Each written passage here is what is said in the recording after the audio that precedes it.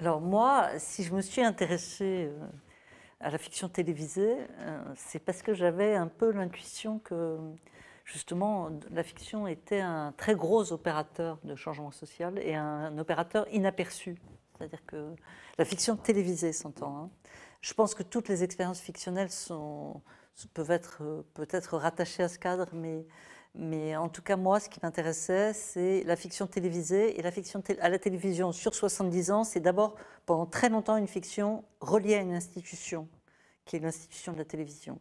Et donc, c'est très important parce que, du coup, c'est très centralisé, ce qui n'est pas le cas, évidemment, de l'écriture d'un roman où il y a plein de petites maisons d'édition. Là, il y a peu de chaînes, aujourd'hui 6 chaînes de télévision publique, ça explose avec YouTube, mais jusqu'à présent c'était très centralisé et donc une marque institutionnelle forte, et ça c'est important.